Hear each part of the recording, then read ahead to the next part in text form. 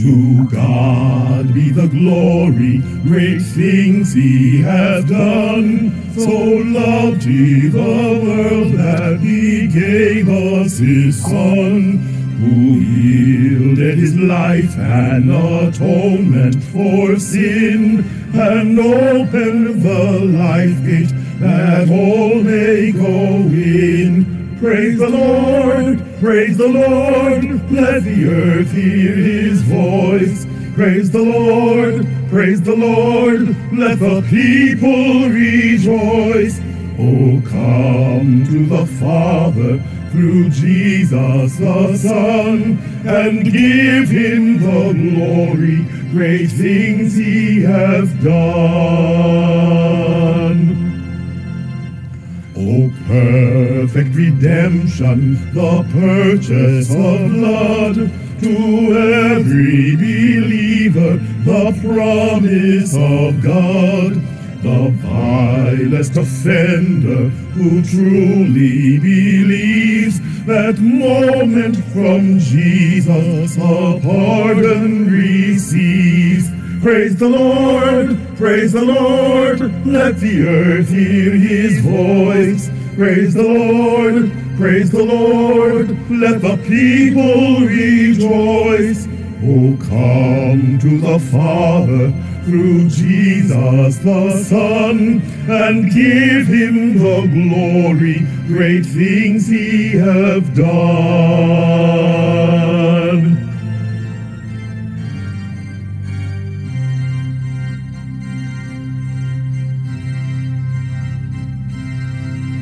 Great things he hath taught us, great things he hath done, and great our rejoicing through Jesus the Son. But purer and higher and greater will be our wonder, our transport, when Jesus we see. Praise the Lord, let the earth hear his voice.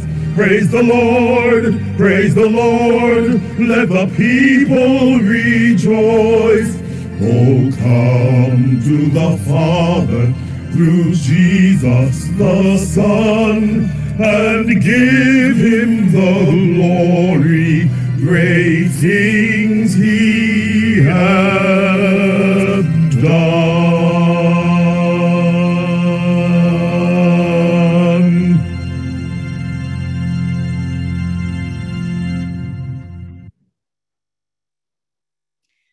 To God be the glory. Great things he has done. Praise the Lord, praise the Lord, praise the Lord. We welcome all of you on this first day of Black History Month, on this, the fifth Sunday after the Epiphany, to Witherspoon Street Presbyterian Church. On behalf of my pastor, the Reverend Lukata Njumbe, our elders and our deacons of Witherspoon, we welcome most warmly all worshipers. Our fellowship is enriched by your virtual presence. Whether you're watching us on Facebook or on YouTube, if you do not have a church home of your own, we welcome you to join us and be part of our fellowship. Please contact the church office if you are interested in church membership. We have, of course, the Facebook page and a YouTube page, so we also invite you to like, follow, and share, and comment if you would like more information about the legacy that we are creating, because we are indeed making Black history. We invite you now, most of all, to join us in prayer. God of our weary years, God of our silent tears, God who has brought us thus far on the way, we pause to remember those stories that are all around us, but so often passed over. Those stories that, when told, are shared because of what someone is and not because of who they are, characterized by color, not characterized as personhood. This month in our nation's character is Black History Month. Help us to realize that Black history is all of our histories, For when all colors are combined, they create the majestic and magical hue of black and blackness. Great and greatness.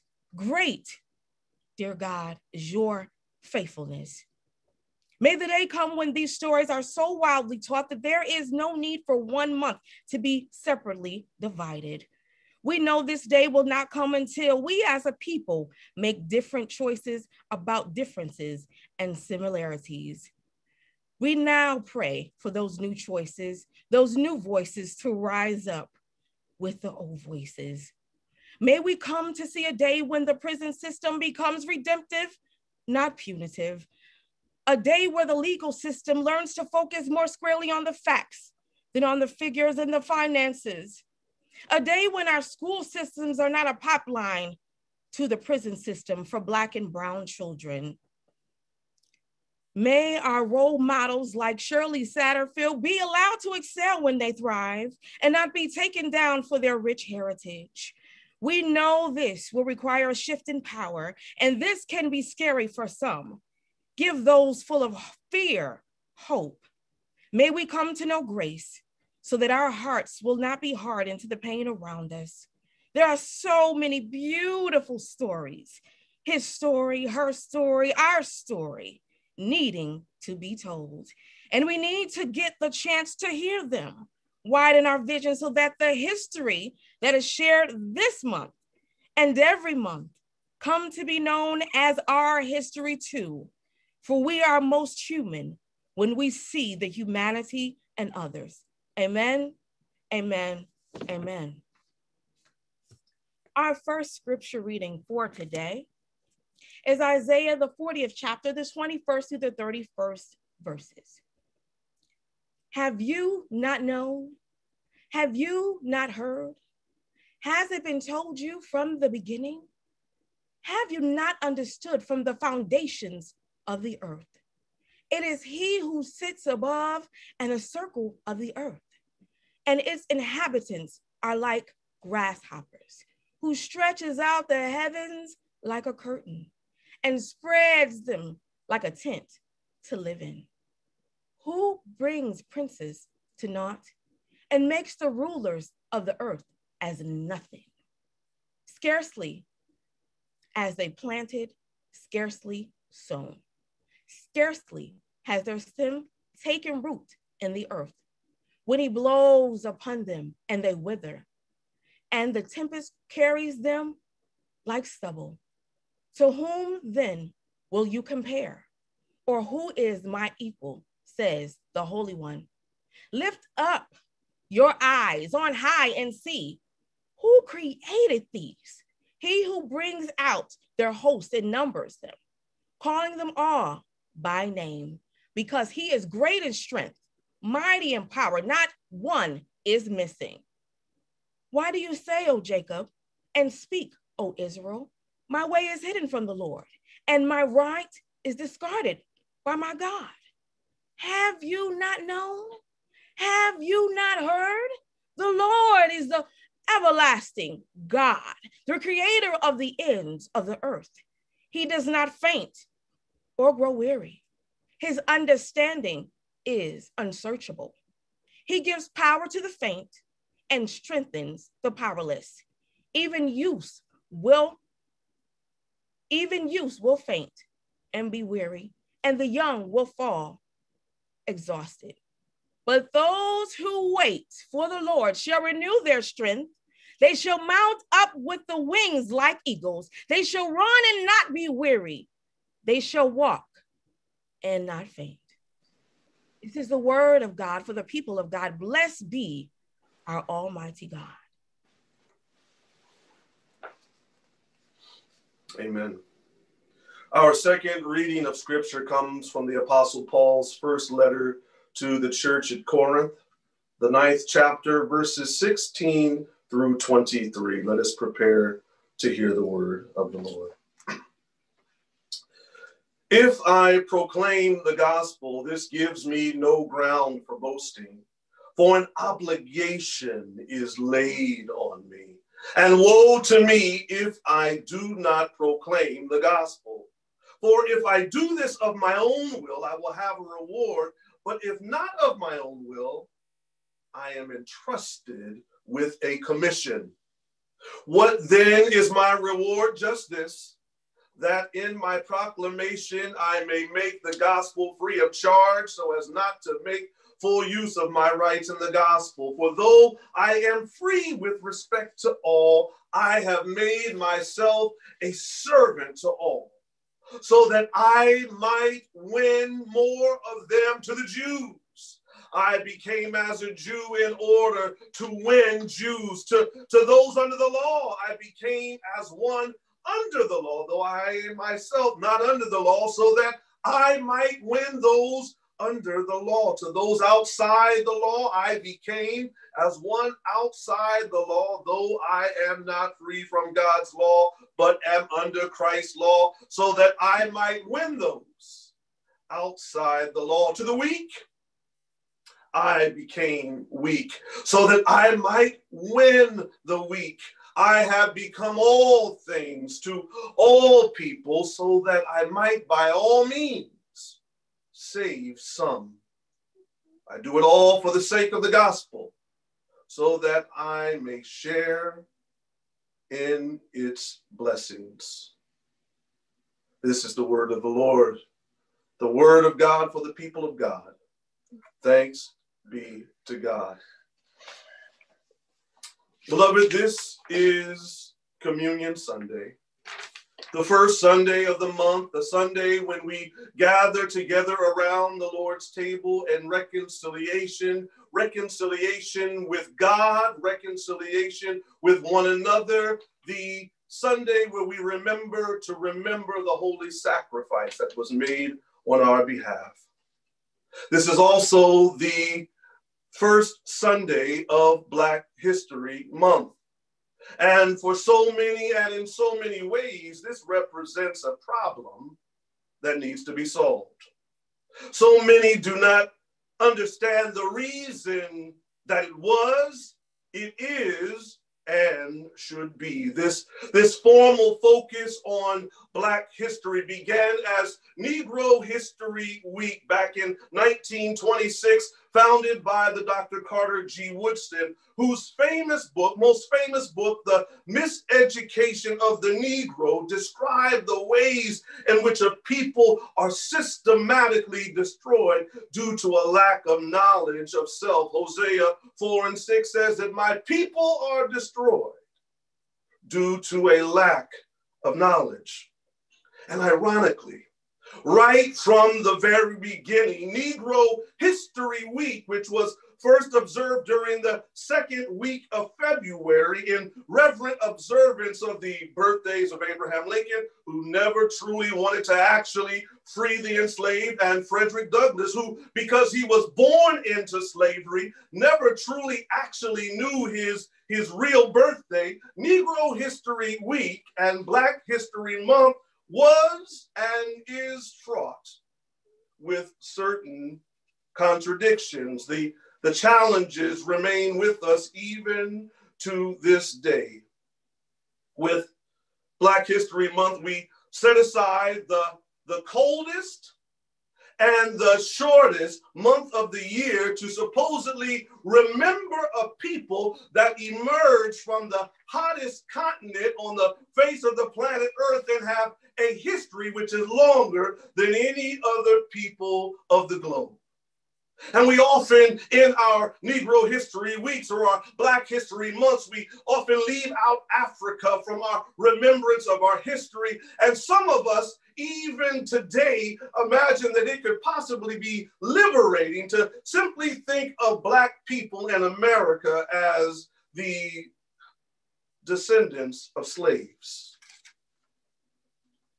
Nevertheless, there are still others that argue that we should not even have a Black History Month. They want to argue, well, why not have a White History Month, as if whiteness and white supremacy is not already centered 12 months out of the year. And there are still well-intentioned others who have rushed towards the declaration and the designation of certain months as Hispanic history or women's history and other months to carefully and politically correctly acknowledge the other diverse colors and spectrums of the rainbow.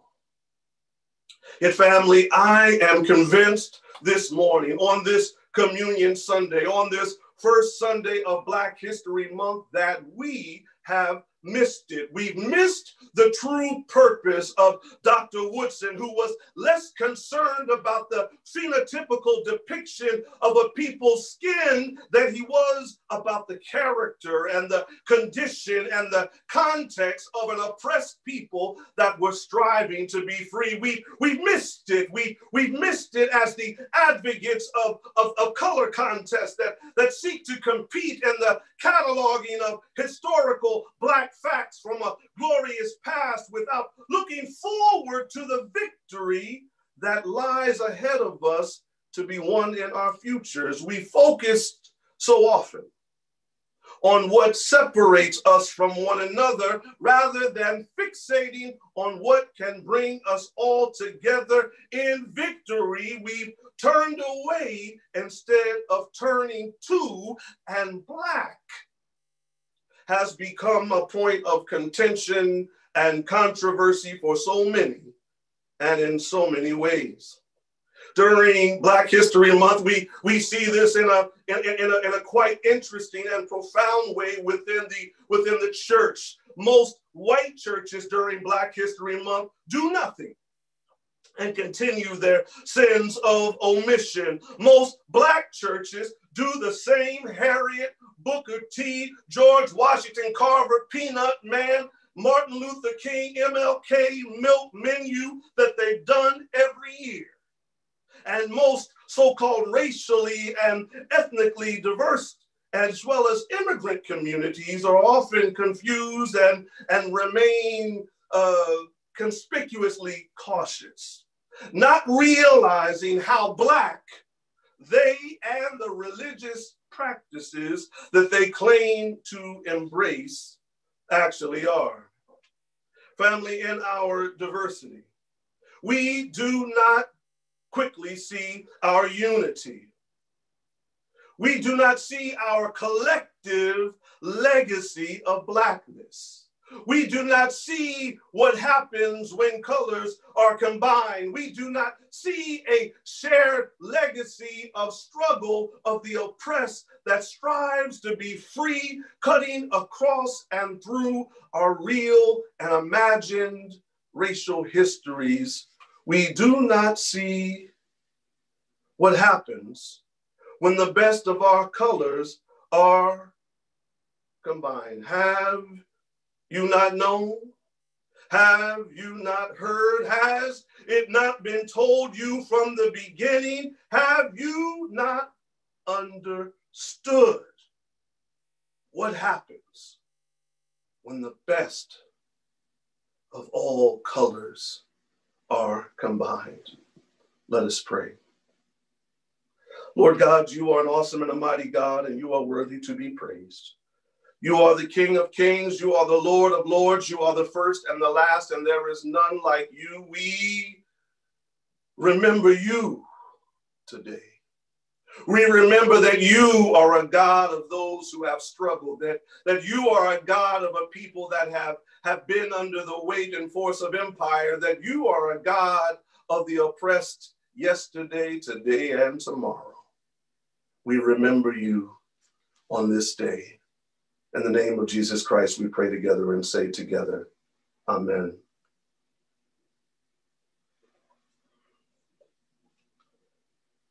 I don't know if you were paying attention to that first or that second reading of scripture from Paul's first letter to the church at Corinth.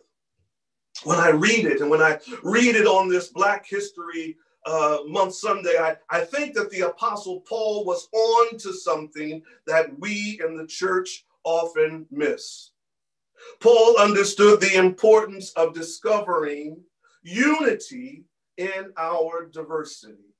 Paul saw the possibility of a human unity of a people who were the creations of a God as the pathway to victory. I mean, we could have just listened to the prayer that our sister Talitha Kumi Aluwafemi prayed. She could have just taken that prayer as our sermon for today. But if we look back to the Apostle Paul, Paul said that for though I am free with respect to all, I have made myself a servant to all, so that I might win more of them. To the Jews, I became as a Jew in order to win the Jews. To those under the law, I became as one under the law in order to win those under the law. To those outside of the law, I became as one outside of the law, so that I might win more of those that are outside of the law. To the weak, I became weak so that I might win the weak. I have become all things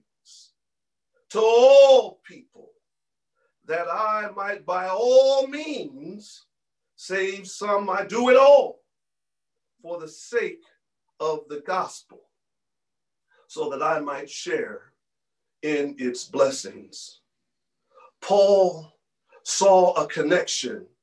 Paul understood that as diverse as the people were, as he traveled in his missionary journeys to Corinth, to Philippi, to Ephesus, as he moved all around and came in contact with Jew and Gentile, with people of different backgrounds, of different languages, of different cultural orientations, that he saw a connection and a unity. He saw that every single one of us were in need of the power of an awesome and a mighty God that is worthy to be praised. A God who with an outstretched hand and mighty acts of judgment had been a God of freedom, had been a God of liberty, had been a God that wanted to set us free. He saw the unity. Even within our diversity, and the unity was that we were a people, that we were a creation, that we are creatures that are broken, that are struggling, that are in need of a God that will be the wind beneath our wings, the God who has never left us, the God who is available to us to set us free. Paul, like Dr. James Cone, thousands of years later, saw God as a God of oppressed people. When Dr. James Cone, the father of Black liberation theology, thought about this God of the oppressed, and he thought about the people that God was connected to and God was an advocate for, he defined those people as Black. He offered a theological description, however, of Blackness that transcended skin color, that transcended racialized phenotypes. When James Cone talked about Black, James Cone talked about people who are struggling, people who are oppressed, people who have that connection, that commitment, and are bound up to a God of freedom, of justice, and liberation. He said, being Black means that your heart, that your soul, that your mind, and that your body are where the dispossessed are. Let me say that again. Being Black means that your heart, that your soul, that your mind, that your body are where the dispossessed are. So I need to ask some people this morning, whether you're Black as 100 million midnights, or whether or not you're light-skinned or white-skinned or red-skinned or brown-skinned or whatever color your skin might be, are your heart, your soul, your mind, and your body amidst the oppressed? That's where I try to find myself. Whether the people be brown people, whether they be white people, whether they be struggling for freedom, whether they be working against violence, whether we're calling for freedom from prisons, whether we're gathering together to discuss the contradictions of race and confronting the lies that we tell to ourselves and each other, we must connect mind, body, heart, soul with those who are dispossessed. That's the measure. That's the standard. That's the blackness. That is a commitment, a struggle, a dedication that you can find amongst all peoples throughout history, throughout time, throughout space. And the problem is we focus so much on what separates us, on the ways in which we are different and the ways in which we are isolated and removed from one another, rather than seeing us as a people that are in need of a God that wants us to be free. You know, we see this clearly when we remember the words of Martin Niemöller, who was a Lutheran priest during the time of the Nazi Holocaust, and he reflected upon the ways in which we separate ourselves from one another. He said, first, they came for the communists, and I did not speak out because I wasn't a communist. Then they came for the socialists, and I did not speak out because I wasn't a socialist. And then they came for the trade unionists, but I did not speak out because I was not a trade unionist. And then they came for the Jews, and I did not speak out because I was not a Jew. And then they came for me. And then there was no one left to speak for me. Martin Niemöller was reflecting upon the way that we define who we are by what we are not. Oh, I'm not a communist. Oh, I'm not a socialist. I'm not a trade unionist. I'm not a Jew. I'm not an immigrant. Oh, I'm not a same gender loving man or woman. I'm not a transgender man or woman. No, I'm not a Spanish speaker. No, I'm not a Muslim. No, I'm not someone who's poor. I'm not in prison. I don't know anybody in prison. We think about all the different ways in which we separate ourselves from one another, not realizing how we need each other, not understanding how God calls us to become one another. In solidarity and connection, for a Jew, I became a Jew. For the weak, I became a weak. For those inside the law, I became inside the law. For those outside the law, I became outside the law. Why? Why do I become Jew? Why do I become communist? Why do I become trade unionist? Why do I become LGBTQ? Why do I become undocumented immigrant? Why do I become prisoner?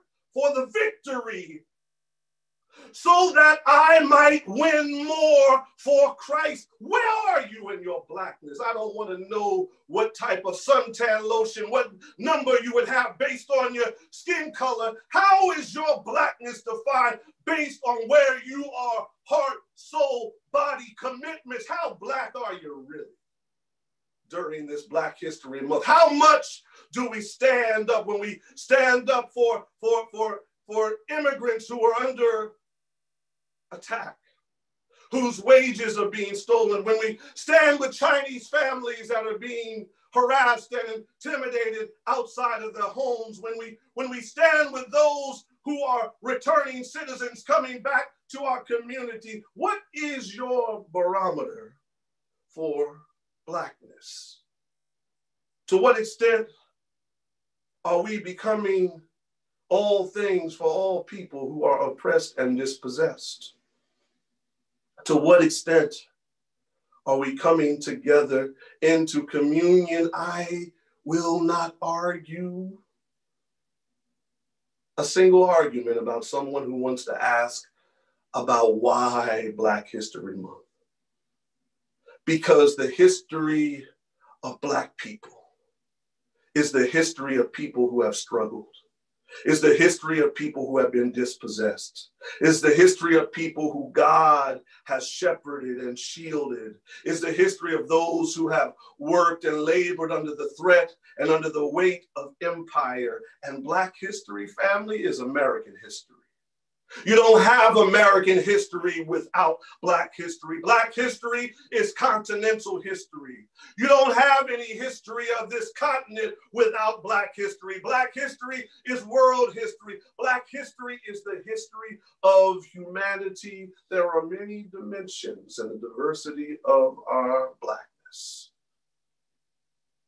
and you know that you'll be doing what it is that you need to do amidst a nation and a culture which does not understand blackness, when there will be times that you will be told that you are too black, and there will be other times when you will be told that you are not black enough, because we have not seen, we have not yet known, we have not yet understood that the best of our blackness is when all of the colors come together as a people who are struggling for freedom under the protection, the inspiration, and the direction of the Lord our God.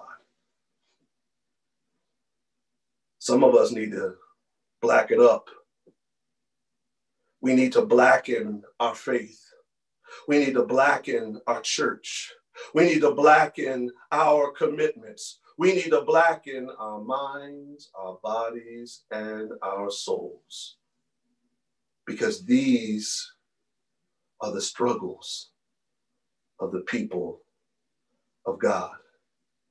And we must become all things to all people so that we might win. In the name of the Father, the Son, and the Holy Spirit, here I stand. Amen, amen, amen.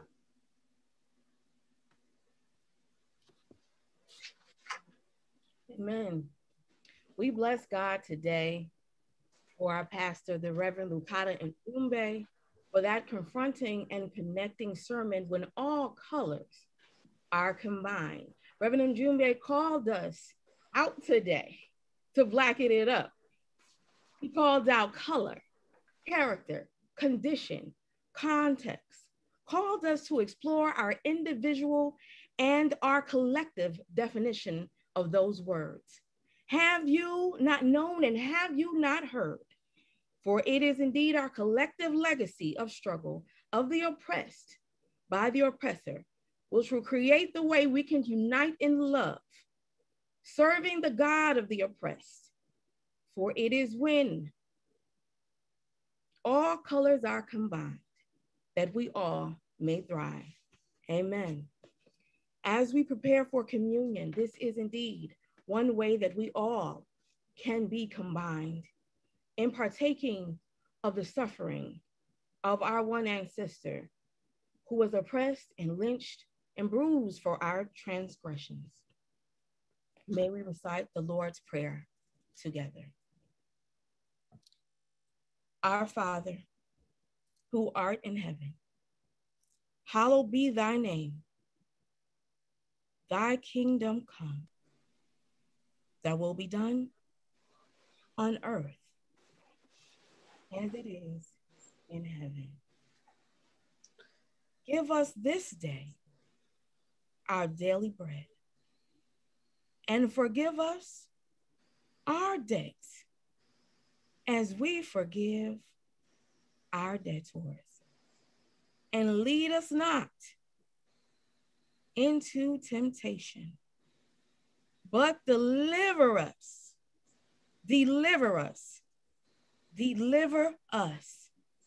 from evil.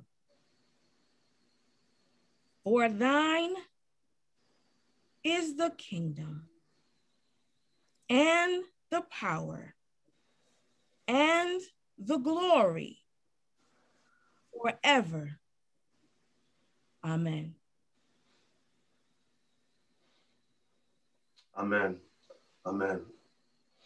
They will come from the north and the south, from the east and the west, to come and gather around a table. They will come from Africa and they will come from Europe. They will come from throughout the so-called Americas. They will come from Asia. They will come from Australia and all over the world to come and sit at the table that the Lord has prepared. They're going to look all kinds of different ways. Red and yellow, black and white, but all precious in the Lord's sight. And when they all come together, they come together as a people that are struggling and that are in need of a Savior. They come together in belief and in remembrance of a Lord our God that made a sacrifice and a commitment so that we might live more abundantly, so that we might live forever. Family, do you remember the blackness of this moment?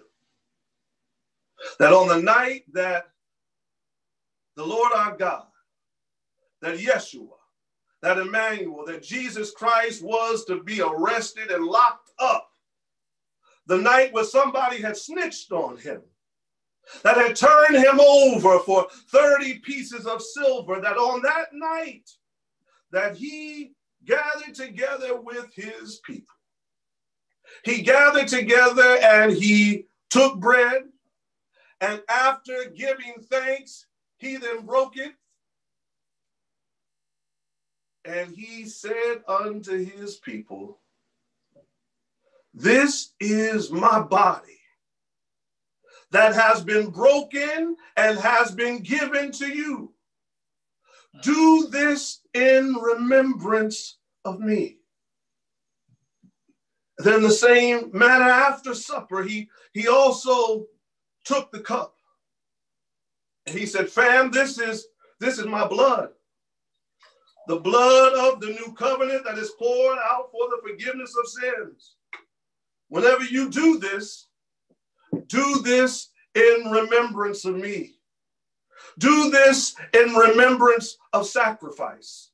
Do this in remembrance that my body was broken and given. Do this in remembrance that I gave myself as a sacrifice so that you might live. Do this in remembrance that even though that it is a dark night, that joy is coming in the morning, and that I am the Lord your God. Do this in remembrance of me." So we do Black History every first Sunday. We do Black History every Sunday. Because when we look at the people of the book, we see a people who are struggling, a people who are oppressed, a people who are in need of a Savior whose body was broken, whose blood was shed. And as we eat and as we drink of this cup, we declare the saving, liberating grace of our risen Lord until our Lord comes again. The Romans thought that they had killed him, but he came back on the third day. The enemy thought that they had a victory, but the Lord our God said, "Death, where is your sting?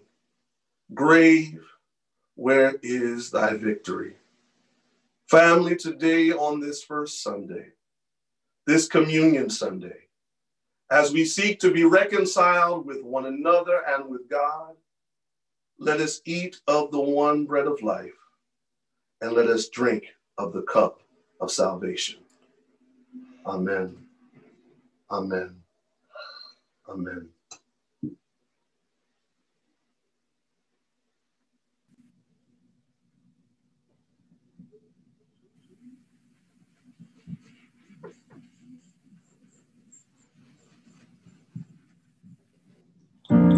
It's the body of Christ.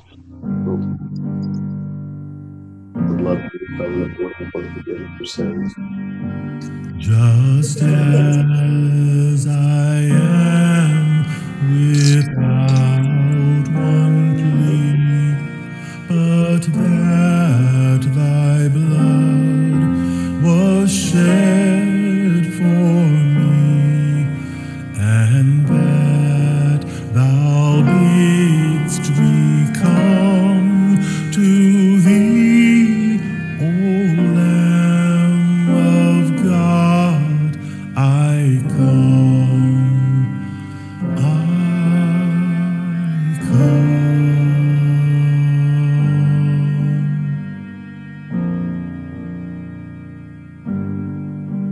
Just as I am, and waiting not to rid my soul of one dark blot, to thee whose blood can cleanse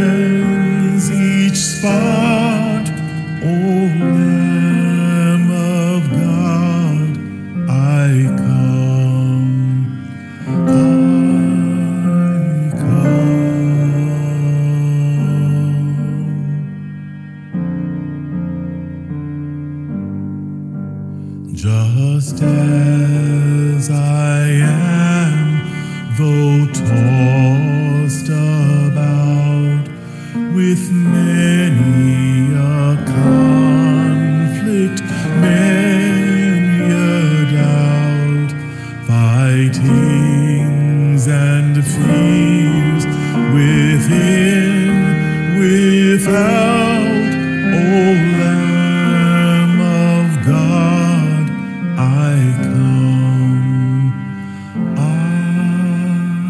come.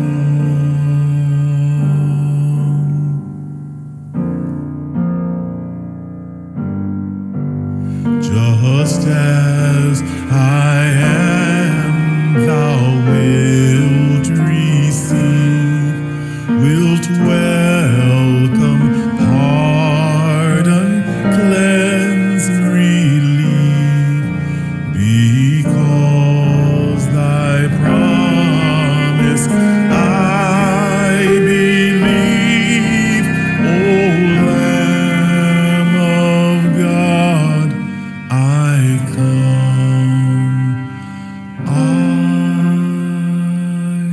come.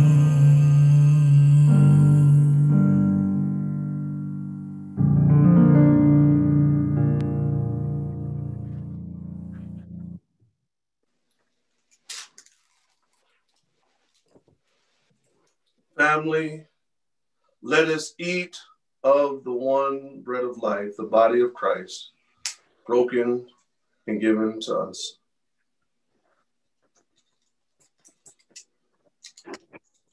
In remembrance, let us drink of the cup of salvation, the cup of forgiveness poured out for the remission of all sins.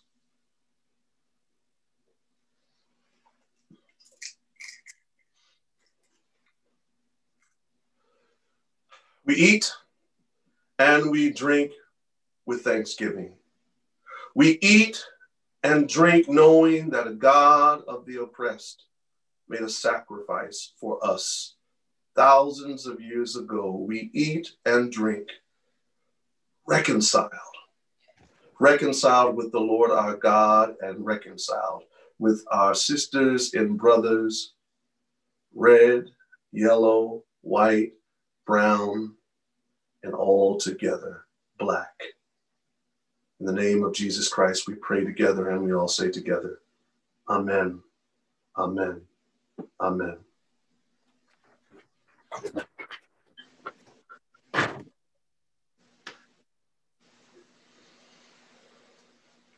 Have you not known?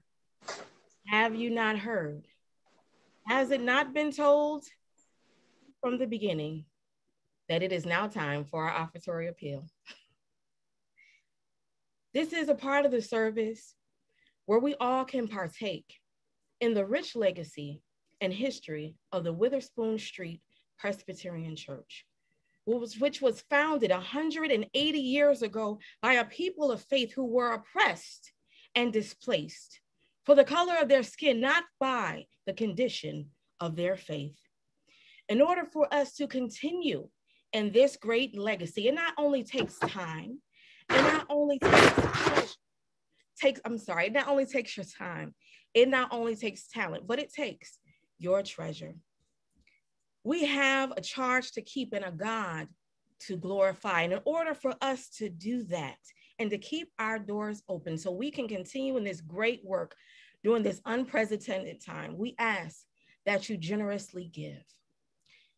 Timothy, the 6th chapter, the 17th through the 19th verse says, as for the rich in this present age, charge them not to be haughty, nor to set their hopes on the uncertainty of riches, but on God, who richly provides us with everything to enjoy. They are to do good, to be rich in good works, to be generous and ready to share, thus sharing up treasure for themselves as a good foundation for the future, so that they may take hold of that which is truly life. As we celebrate our history, let us invest in our present day and in our future. As the offertory hymn goes forth, you will have an opportunity to give online or otherwise.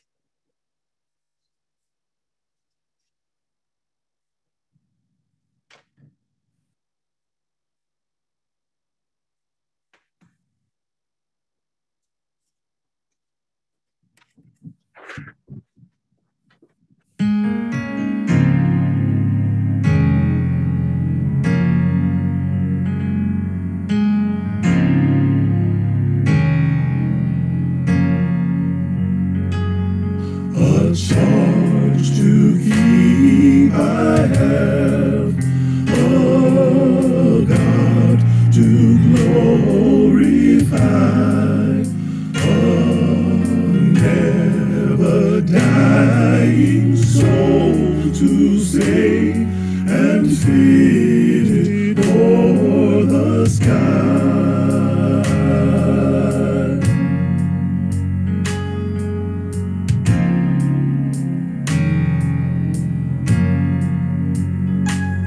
To serve the present age, my calling to fulfill. Oh, may all my powers engage to do my Master's will.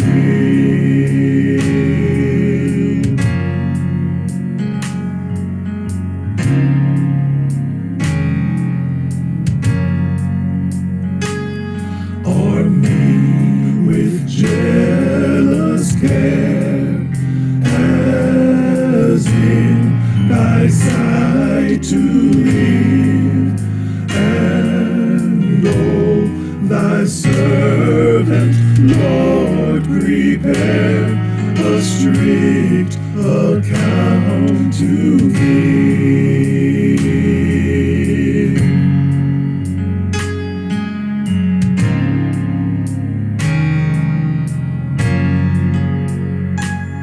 Help me to watch and pray, and on thyself rely, assured if I my trust betray, I shall forever die.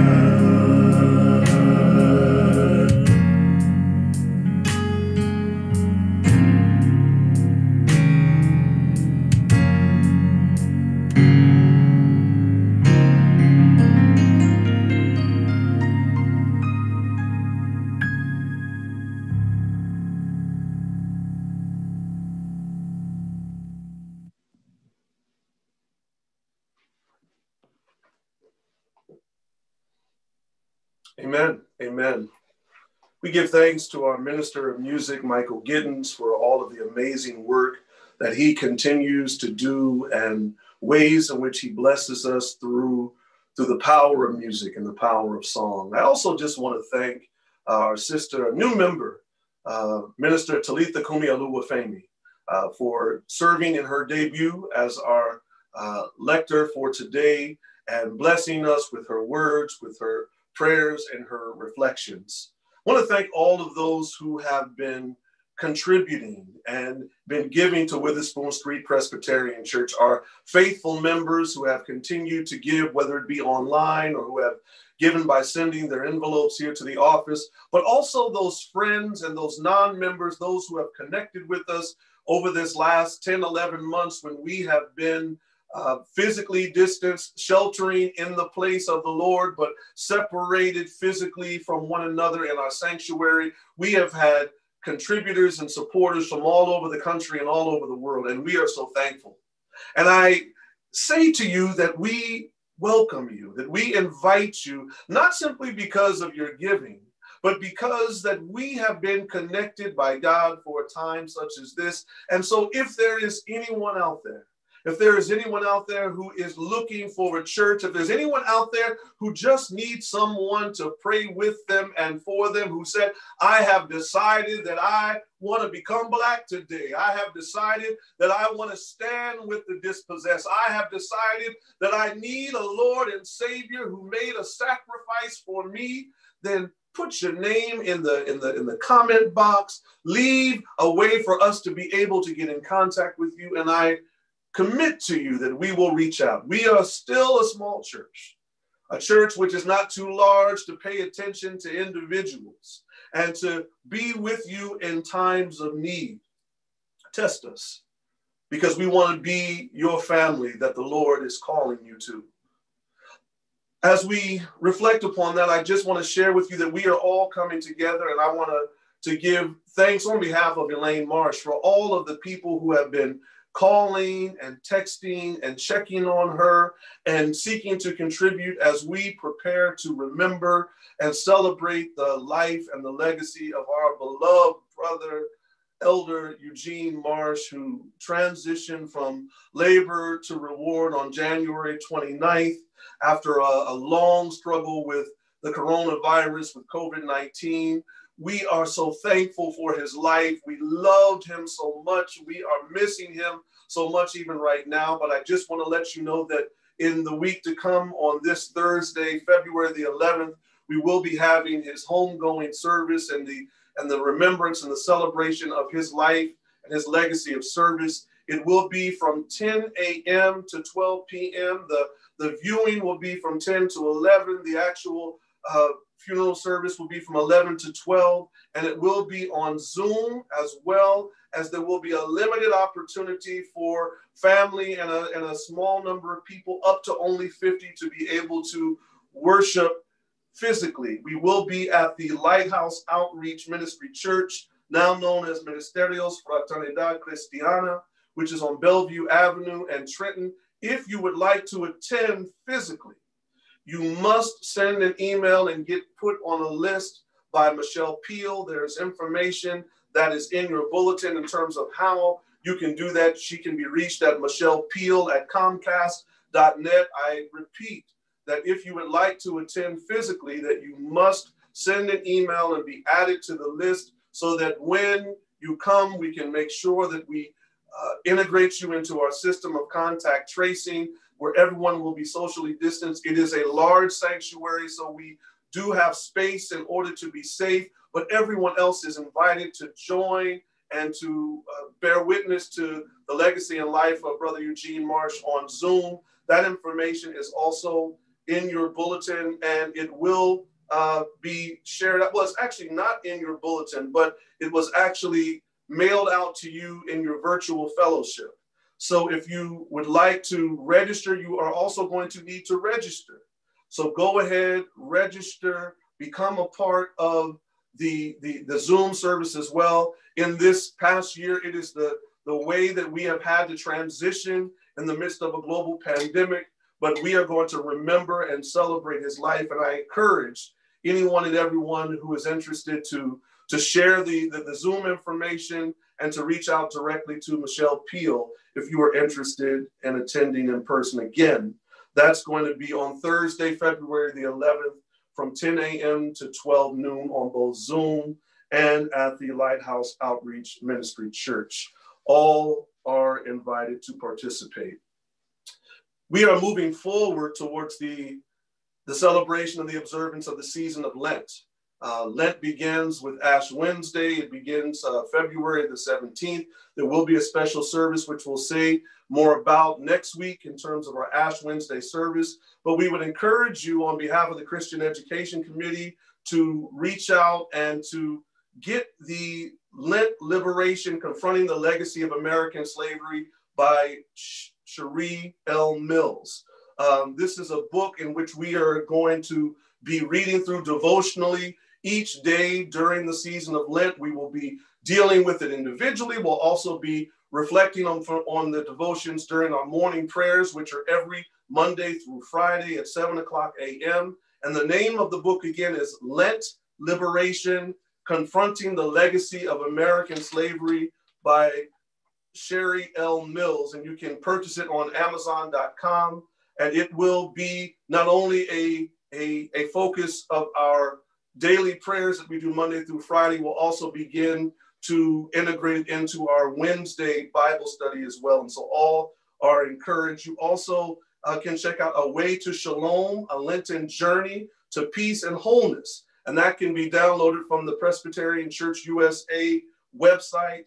And if you would like to get that without access of a computer, there is a 1-800 number where you can access that information, that Lenten devotional journal, as we move towards the celebration and the remembrance of the resurrection of Christ, which falls on April the 4th this year. Ironically, also the same day of the assassination of the Reverend Dr.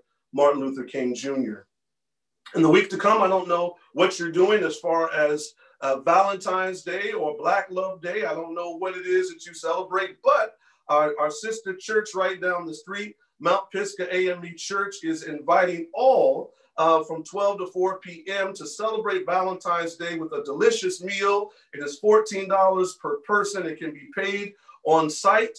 The menu is fried chicken, turkey meatballs, baked macaroni and cheese, string beans. I'm gonna stop, I'm getting too hungry. Candied yams, black-eyed peas, salad roll, dessert, beverage. You pick it up, it's right down the street, 170 Witherspoon Street here in Princeton, New Jersey. Mask must be worn. Social distancing will be enforced. If you'd like to get more information, you can contact Joyce Johnson at 609-356-0836, or you can contact Mary Brown at 609-883-1920. But the love feast is going to be from 12 to 4 p.m. on Sunday, next Sunday, which is also the day that's celebrated as Valentine's Day. So please, if you want more information, you can check out your bulletin and find out how you can connect more fully there. I want to also just acknowledge, again, I said as a small church, we remember the individuals that we have within our church. And we have birthdays and anniversaries that are being celebrated here in the month of February. So I just want to say, I think just this past week and weekend, I think today is actually Vaughn Rice's birthday. I think he's turning 19 today. So we wish him a happy birthday. Eugenia Moore, who is 35 years old, had a birthday, I think, on Saturday, on yesterday. And Robert Benjamin had a birthday earlier in the week. But look at your list and look at your directory. So Shama Austin Connor, one of our new members, has a birthday in February. Brian Delk and Corinne Johnson also have birthdays in the month of February. Grace Kimbrough and Sammy McGriff, Elsie McKee, my daughters, Lewa and I am Jumbe, 3 days apart. February 26th is their birthday. Valerie Smith, Janet Dickerson Stevens, who we are still claiming and holding on to, even though we have members like Valerie Smith and Janet Dickerson Stephens who are a distance away from us. We are still holding on to them, as well as Jackie Tillman and Elizabeth Zane. Jamie and Jean Escarpetta have an anniversary this month, as well as Ron and Valerie Smith.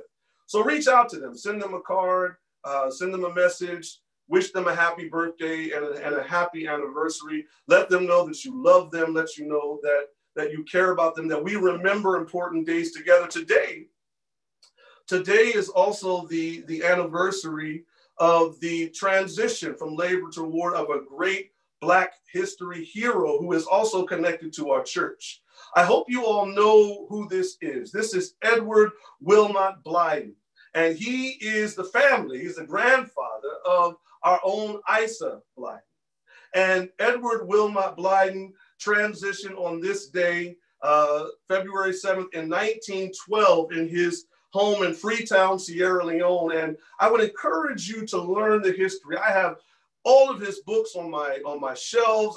I've read his sermons. He is one of the great leaders within Black history, within African history that came from the Caribbean islands, but transitioned through the U.S., that went to Africa, that played a phenomenally important role in the building and the constructing of the church in general and the Presbyterian Church in particular within West Africa and across Africa. He helped to bring about connections and dialogue and relationships between Christians and Muslims. He was born in the St. Thomas Virgin Islands on August the 3rd, 1832, but he transitioned our way and came through this part of the country. And there's a rich history, which I would encourage you to learn more about and to see his struggle and his commitment to people who struggle. He is Black because of his deep commitment to the dispossessed,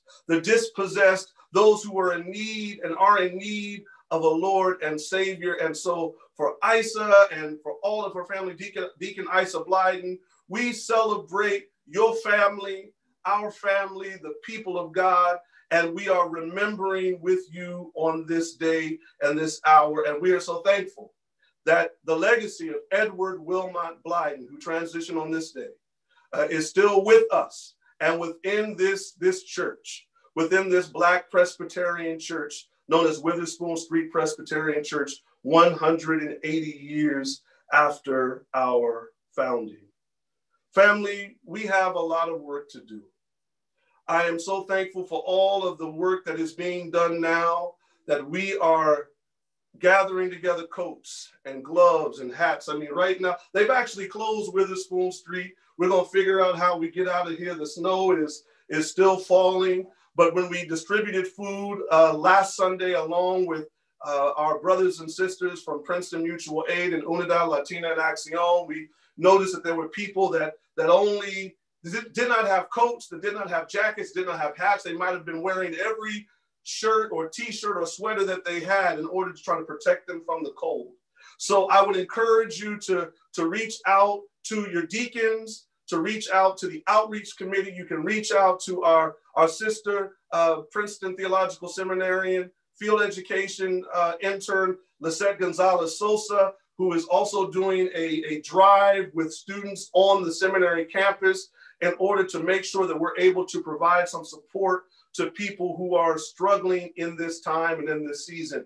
People who have not received any of the emergency relief, no unemployment, there's no stimulus check on the way to them, and none was ever received. And so we are standing with our community, and I'm just so thankful that I'm a part of a Blackity-Black church, that I'm a part of a church that not only has people who are melanated, that not only people who want to celebrate melanin magic, but I'm a part of a church that is actually committed, mind, body, spirit, and soul to the dispossessed, to the oppressed, knowing that we serve a God of the oppressed. I'm thankful for being a part of that kind of church. I'm thankful for being connected to and with each and every one of you, and let us stand together.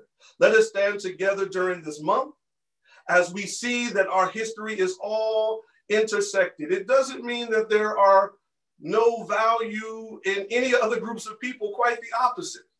As much as we can look to our legacy of struggle and resistance of people who had skin, who, as they say, kissed by the nature's sun, we had our John Browns. We had our William Lloyd Garrisons. We had our Yuri Kochiyamas. We had our Sitting Bulls. We had all of these people who have been connected, who have been struggling for freedom and justice, and still today we struggle together as one people serving one God with one destiny. So as we pray together on this first Sunday of Black History Month, on this Communion Sunday, as we come into common unity, let us focus on the reconciliation and the liberating reconciliation of the Lord our God that will allow us to win. Let us pray. Lord God, you are incredible, and we love you. We thank you so much for all that you've done and all that you're doing and all that you will do. We thank you for making us Black, for a people who are struggling in service of freedom, justice, equality, and liberty. We thank you, dear Lord, for bringing us through into. We thank you, dear Lord, that you have never left us or forsaken us. Yes, we have seen. Yes, we have heard. Yes, we remember. Yes, we understand. And we give you all the praise, all the honor, and all the glory. In the name of Jesus Christ, we pray together and we say together, amen, amen, amen. Let me just say this as we introduce our brother Michael Engwa, who is going to say something in terms of our moment for mission and Super Bowl Sunday. I also just want to remind all of those confirmands, those who started our confirmation class this past Friday, that you are encouraged and urged to participate in the junior usher ministry meeting that's immediately following the service, that we look to our young people not simply as the future. Our young people are our leaders right now. And so we are blessed to bring forward Michael Engwa, who will say something about this Super Bowl Sunday on this Super Bowl Sunday, but pay attention to the way that we have taken that which is familiar and made it into something even better. Thanks be to God.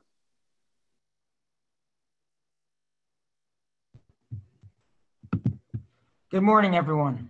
I am Michael Engwa. I have served for 2 years as the treasurer of the Junior Usher Ministry. Today, thousands of football fans will be sitting in front of their TVs with all kinds of favorite food to watch and cheer for the Kansas City Chiefs and the Tampa Bay Buccaneers. While we enjoy the Super Bowl game, today there are thousands of children and their families who are looking for their next meal, even a place to live. Thankfully, there are many organizations that come to the aid of our needy citizens, and one that members of the Junior Usher Ministry has been supporting for over 20 years is the Super Bowl of Caring. That's Super, S-O-U-P-E-R Bowl.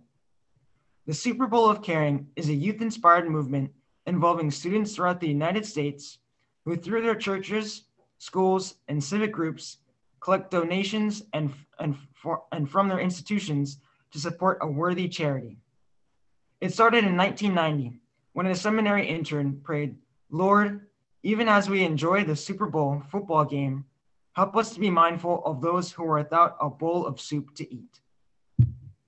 In 2020, thousands of youth groups collected over $10.6 million. The Junior Usher Ministry was again one of those groups. We collected $624 from our congregation last year. Through the years, our donations have been reported to the Super Bowl of Caring headquarters, and the donations have been given to several local charities. For 5 years, we have given our donations to the Make-A-Wish Foundation, and we will decide whether to continue giving to this charity or one that is in need due to the pandemic. Because of our appeal that was in the bulletin last week, we have already received over $100. We know that we may not reach $600. However, we are asking that you give what you can so that the members of the Junior Usher Ministry may continue to join thousands of youth to support the many children in need. When you give, please designate it for the Super Bowl, S-O-U-P-E-R Bowl of Caring. We will give a report of the amount donated and the charity our church will support. The members of the Junior Usher Ministry, thank you very much and care for your support.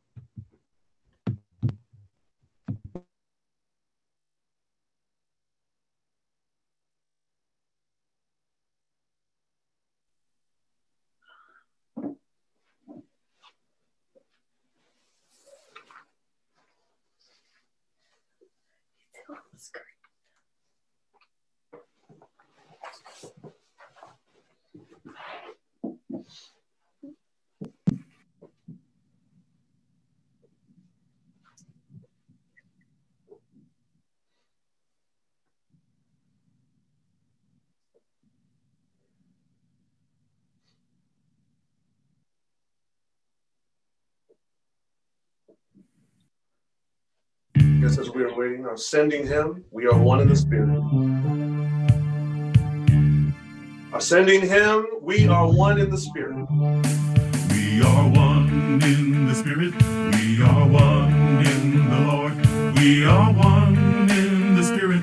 We are one in the Lord. And we pray that all unity may one day be restored.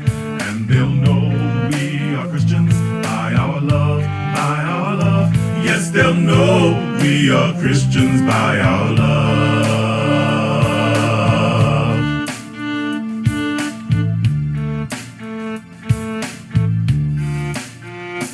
We will walk with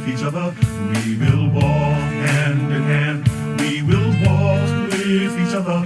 We will walk hand in hand, and together whisper the news that God is in our land. And they'll know we are Christians by our love, by our love. Yes, they'll know we are Christians by our love.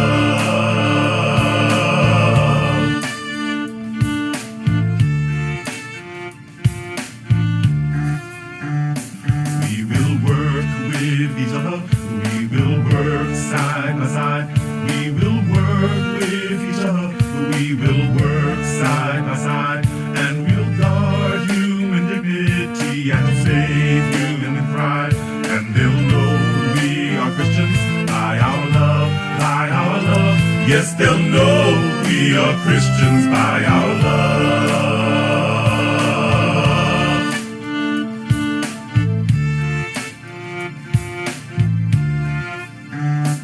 All praise to the Father, from whom all things come, and all praise to Christ Jesus, God's only Son, and all praise to the Spirit who makes us as one.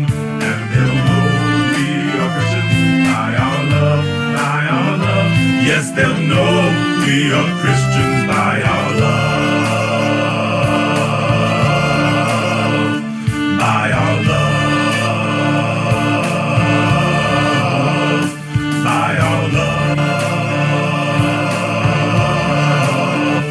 by our love.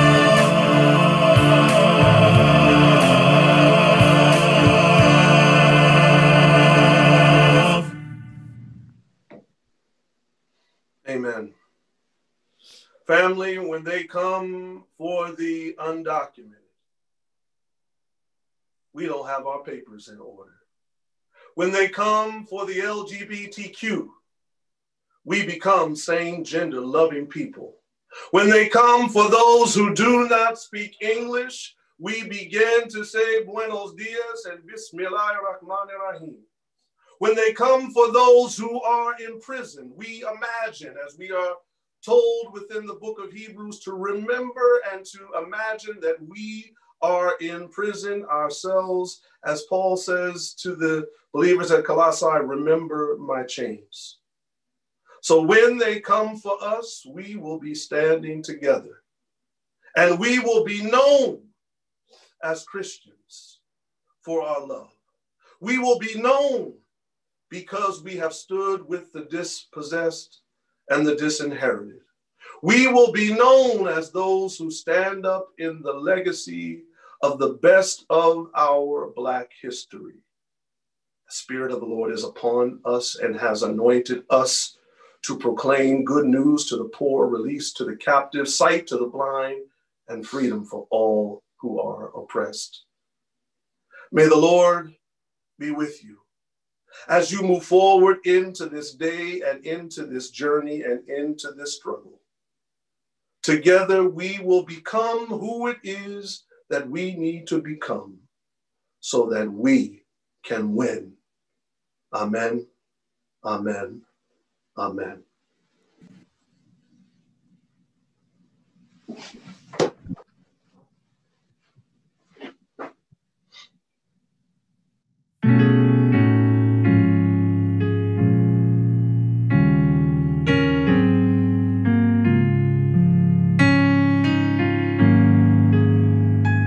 Let the church say amen. Let the church say amen. God has spoken, so let the church say amen. Let the church say amen. Let the church say amen. God has spoken, so let the church say amen.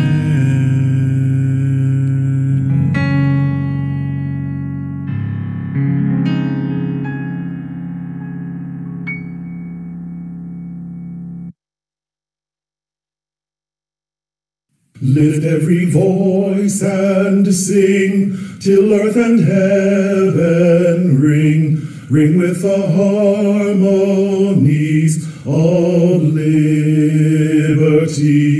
Let our rejoicing rise high as the listening skies. Let it resound loud as the rolling sea.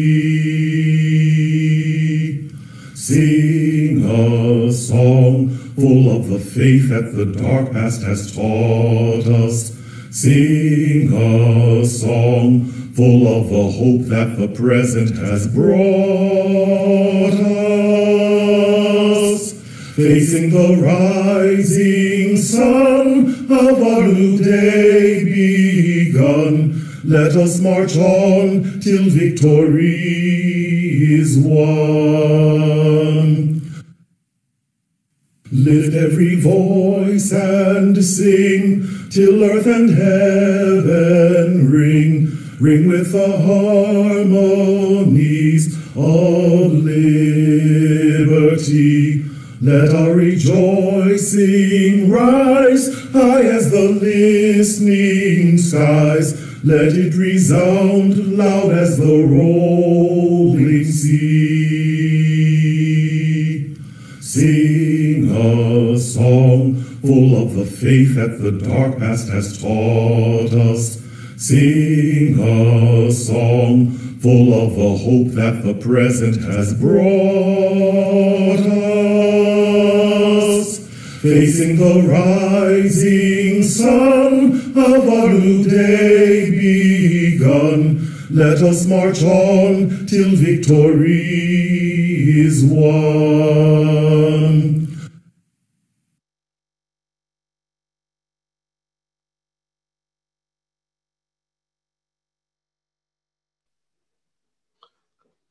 Amen. Amen. Amen. God bless you all. Peace of Christ be with you. And with you also. Peace of Christ be with you. Good morning, everybody. Thank you, Peace be with you. Morning, Have a great week. Thank you, Michael. You did a good job. Great job, Cecilia. Hi. Thank you, Talitha Kumi. Thank you, TK. Hello. Rebecca, hi, good Thank you, Amen. Tamika. Shirley. It was awesome. My cousin. Hello, Great to sis. see Hi, everyone from Lisa. Connors. Michael. Hi, Nene. Hi, Barbara. Hi, Linda. Hi, Barbara. Hi, Hey, Mommy. Karen. I'm Shirley. Hi, James. Hi, Joan. Audrey and Jimmy. Everybody. Hi, Mariamu. Hey, Shirley. Hi, Shirley. I thought I was going to see you guys. Morning, Reverend Get Makata. down that way. Hi, Jean. Hi. Hello. Hi, Stephanie. Somebody say Hi, Joan. Lisette. Hi, God Hello. bless you, I think everyone. Michael. Thank Hi, you. Barbara. Hi. Hi, baby. Hey. Thanks. Hi, Lewa. It's Don't Lewa. forget our Gifts of Women is coming up. Hi, Hi, Norbert. Vicky. Coming. Hi. Vicky's hiding there. Hi, Hinda. Deborah. Hi, Barbara. Be blessed, everybody. Hi, Deborah. Thank you. Have a I am great week, blessed. everyone. Everybody. Thank you. Hi, Linda. Bye. Bye. Bye, everyone. Have a great week. Rebecca. God bless you. Here. Hey. Have to go. Bye. Bye, everyone. Bye. We go. We got Junior Ocean Ministry. Yeah, I gotta go too. Laura, if Laura, where did you go? She left. Okay, never mind. All right, I gotta go. Bye, bye, Sharon. Isa, it was nice to hear about your grandfather. Oh, she left. Where is Isa? There she is. She came back. Yeah, she came So back. you were hiding, Isa, huh? Oh, there she is. Yeah, it was nice to hear about your grandfather. That was great. Yes, it was. Yes. It was. He was big. He was in Princeton. Yeah. He was in Princeton. Yeah, that's how he got his education. He was sent from Princeton. Yeah. Oh. So Isa, now you can get my book. It was Sierra Leone. Okay. That's it. Also, I like your hat. Thank you. Did you get my card? I sure did. I just got it. Okay. Thank you very much. Sharon, thank you very much. I'm still coming. I haven't. I know you're mad at me, but don't be mad.